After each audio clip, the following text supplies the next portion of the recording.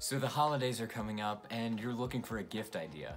Well, here's one project that you could give to someone who likes electronics and it wants to learn more. In this video, I'll show you how to design your own PCB from start to finish. This is a PCB in the shape of a tree with alternating flashing lights that turns on by simply plugging in a 9-volt battery. Everything is controlled by this 555 timer chip, which tells the LEDs to either turn on or off.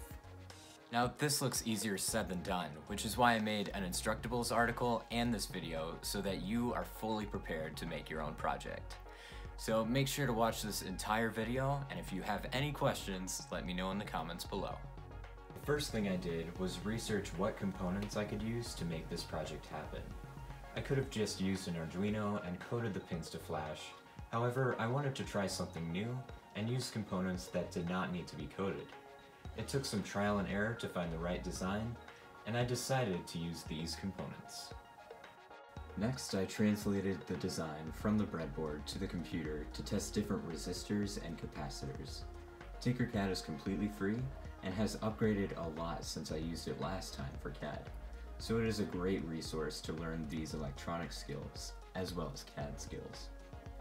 Next, I translated the working components into an EDA software. I used EasyEDA for its ease of access and for it being online so I don't have to install the software.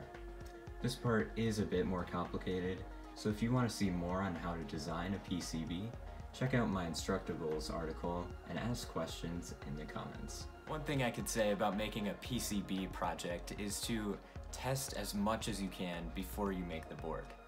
For example, I 3D printed this outline of the shape so I can test out the scale and size of everything before I send it off to manufacturing.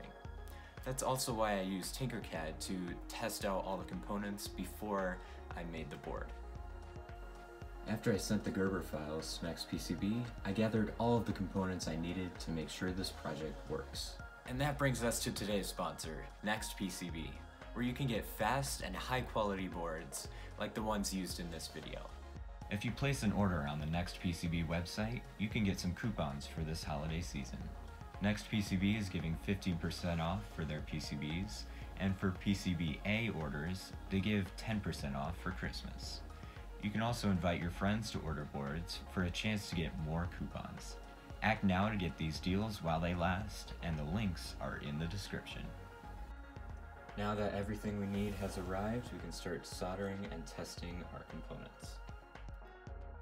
Well, that was a little bit unexpected. It turned out red, but the PCB is still very high quality. I mean, the silk screen has a really high resolution with my logo, and the backside works really well too, with the fine lines, the words, and the star on the top.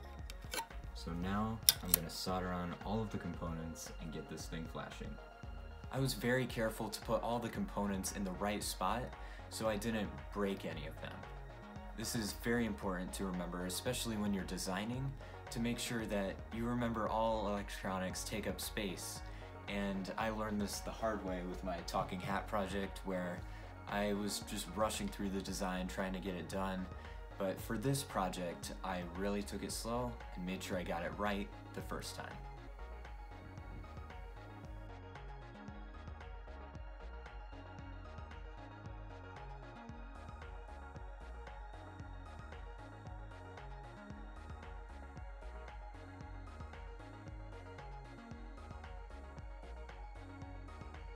I put all of the components in, like the place for the battery, the barrel jack, and the IC, and the capacitor. And when I put the LEDs in, I realized they weren't turning on. So I just had to go through everything that I did, starting from the breadboard to the Tinkercad to the schematic. And looking at the schematic, the only error that I made was that the LEDs were flipped. So basically, to solve the problem of the LEDs not turning on, I just had to turn it around and ignore the markings. So like on this yellow LED, the negative leg is actually where the plus sign is. So thankfully that saved everything, and let's finish putting the LEDs in.